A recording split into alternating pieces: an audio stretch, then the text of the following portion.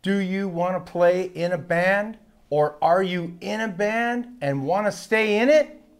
This video might just be for you.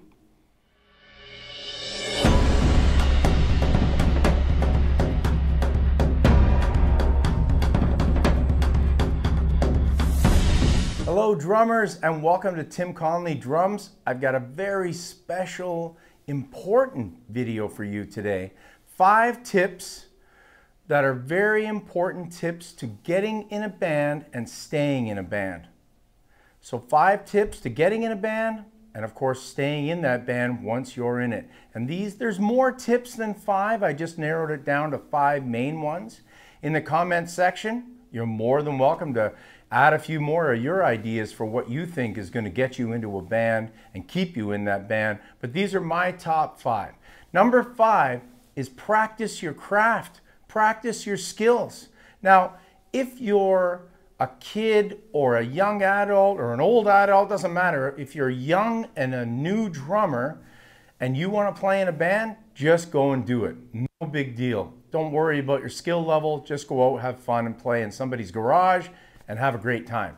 But if you're going to get paid or people are paying to see you, then you've got to develop your skill level. You want to get in the band, you want to do well at the audition, you want to be able to play. You don't have to show up looking like Neil Peart, but you need to show up and show that you can play the songs. You can stay in time, your meter's good, your feel is good, you play the right fills, etc., etc. So make sure that when you show up to your audition, you got the skills. Now, if you're already in the band, one of the complaints that I've always heard over the years from teaching literally thousands of drummers is that they'll say to them, oh, the band's complaining that I can't play this song, or the band's complaining that I can't play a certain fill or whatever. So if the band starts complaining about something you're doing, you got 2 choices. You can quit, which I don't recommend. Don't quit. Improve your skill level. Go and take some lessons. Go and listen to the song and try to figure out what the fill is. And if you can't figure it out, YouTube it. Everything is on YouTube. Or what I highly recommend the most, like I said, first, seek out a teacher that is familiar with this, the style of drumming that you're doing, and he or she can help you to accomplish the goals that you need to accomplish to stay in the band.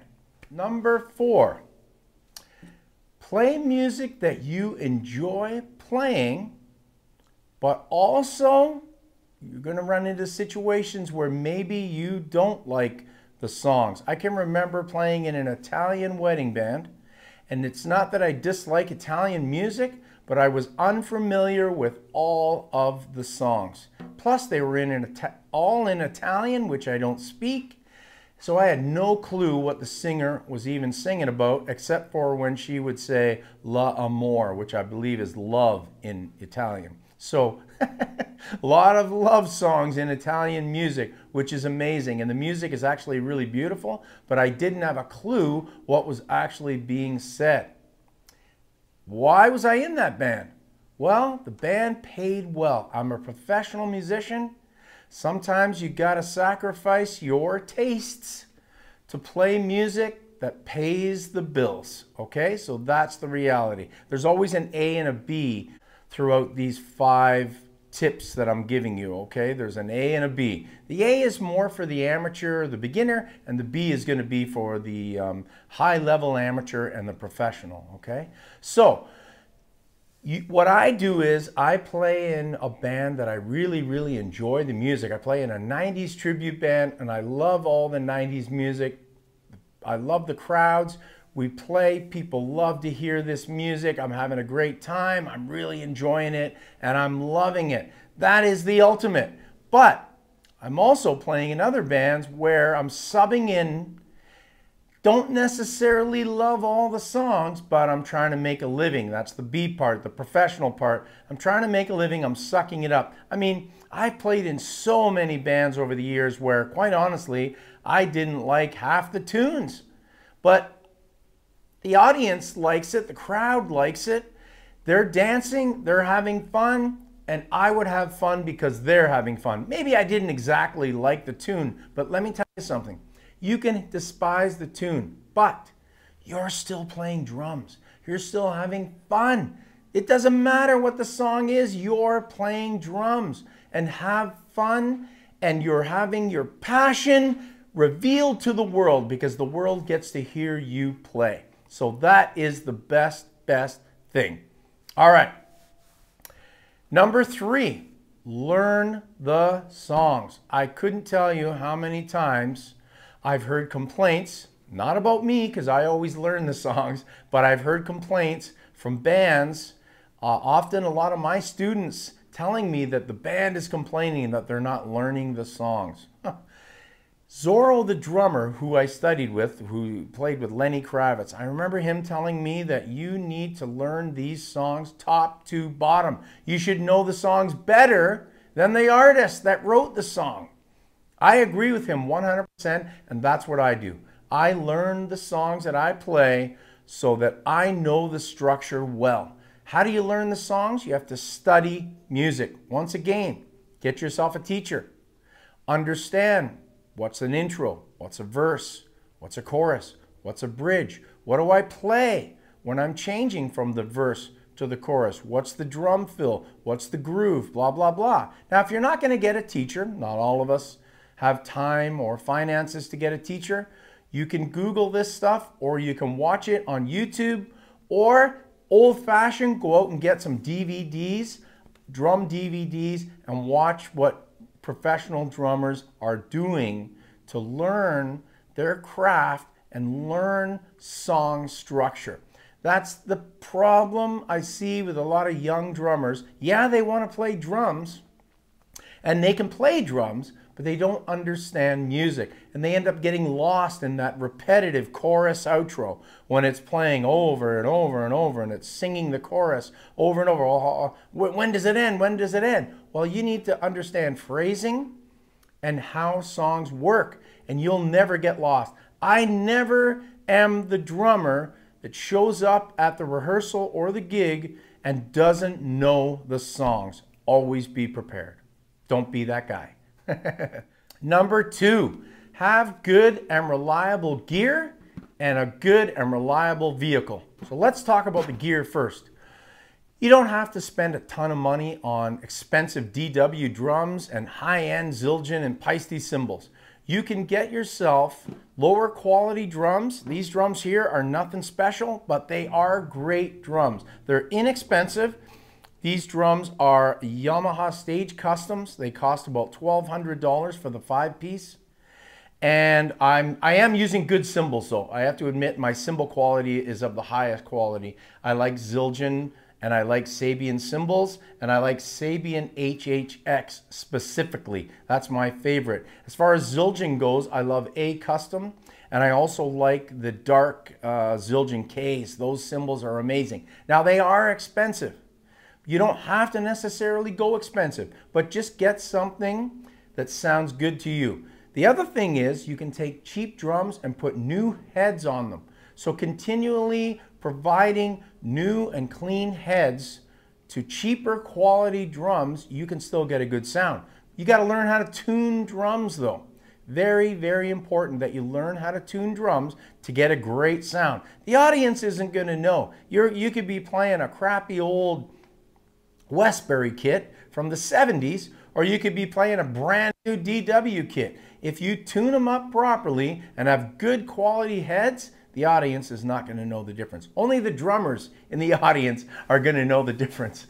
But honestly, in an audience, typically 99% of the people are not drummers, and probably 90% are not musicians. So you're playing to an audience that has no clue about drums, drum heads, or even music. So don't worry about it. Don't worry about buying expensive gear, but get reliable, good gear that isn't going to break down, that isn't going to fall apart. You know, your hi-hat clutch breaking on you, your bass drum pedal spring flying off, your bass drum head breaking, which I broke a bass drum head at a gig last week. It's only the second time after thousands of gigs that I actually broke a bass drum head while I was playing.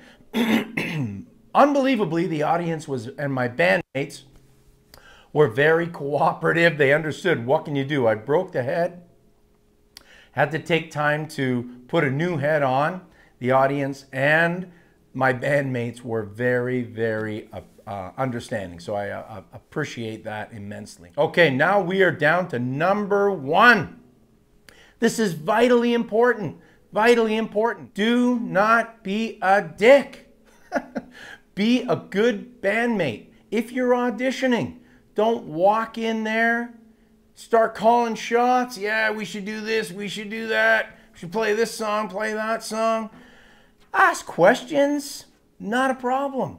But don't be arrogant, don't be cocky, don't come in playing like you think you're Neil Peart or Keith Moon. Don't do any of that. Show up, be courteous, be polite. Don't be drunk or high. Very important. I don't care what band you're auditioning for, show up sober and ready to play.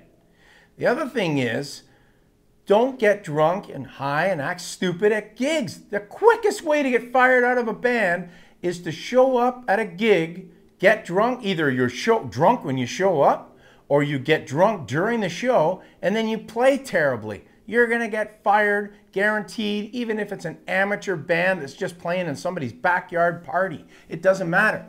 Take your craft seriously. I've never shown up at a gig and gotten drunk. Actually, once. I did that once because I was quitting the band because the singer was really annoying me.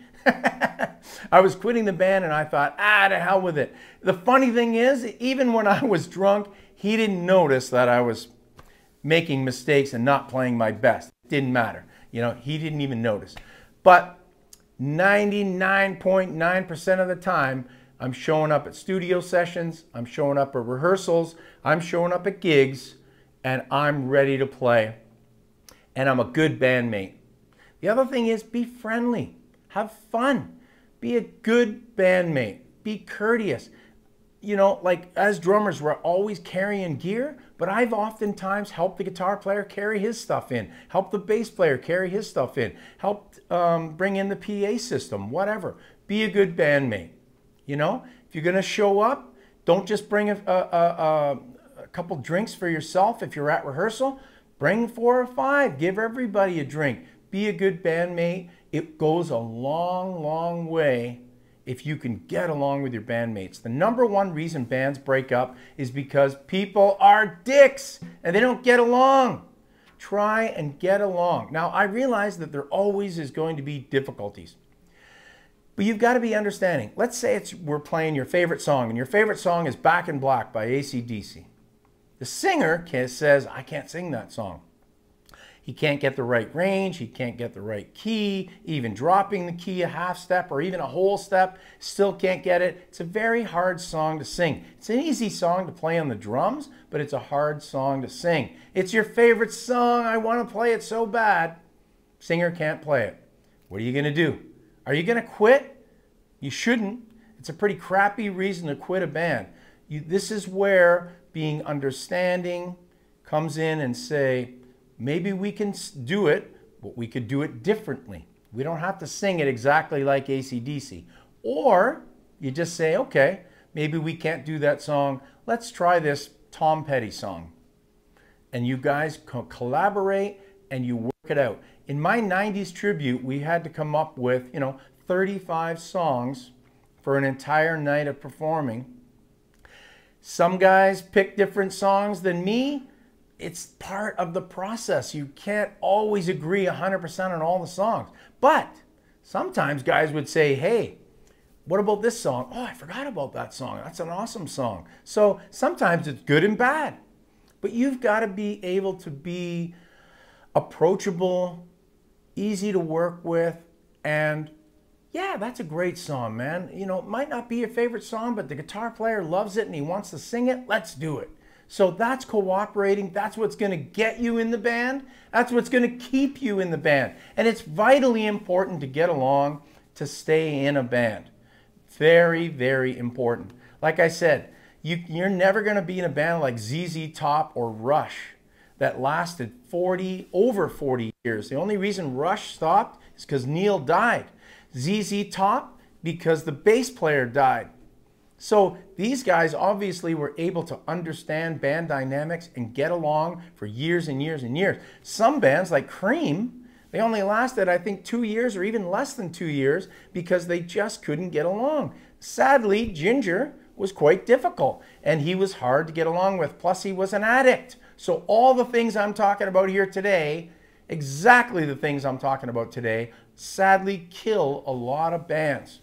Addiction, not being a professional, and not getting along. Now, Ginger was an amazing drummer. He had the skill, there's no doubt about that. Incredible, highly, highly skilled drummer. But because they could not get along, killed the band. So you could be the next Neil Peart, the next Buddy Rich. But if you're a dick, nobody's going to want to play with you. Remember that in the studio too. You're never going to get hired by a producer if you're difficult. When you're in the studio working with a producer and you're working with the band, especially if you're hired into the band to play on their songs, you've got to be willing to take direction. That's key. So many young drummers, I want to do it my way, and that's it. Well, unless you're Vinnie Colaiuta, you're not going to be able to get those kind of gigs. Nobody's going to want to work with you. Now, even Vinnie totally understands what I'm saying. He's the greatest drummer in the world, in my opinion. But do you think that Vinnie's giving everybody a hard time? No. How do you think he gets so much work? He understands what needs to be played for the music. He doesn't overplay. He plays exactly what he does. He does his Vinnie thing. That's why he's getting hired, because they want that Vinnie thing. But at the same time, he plays to the music. So play to the music, not to your ego. Your ego is your enemy. It is going to get you kicked out of the band super fast. Try and get along. Play to the music. Keep your ego out of it, and you will be successful. Thanks for joining me here today. Those are my top 5 tips for getting into a band and staying in the band. I want to thank my new subscribers. A few of my new students have recently subscribed to me, and I want to thank you very, very much. I've got a live stream. I'm going to post notice of that in the community section of my YouTube channel, because I'm going to be doing a live stream soon. We're going to do some linear fills, which I love to play. John Bonham and Neil Peart type linear fills, and some that I've come up with as well. Single bass, double bass, you name it. It's going to be a lot of fun. So thank you very much for tuning in, and as always, keep drumming. See ya.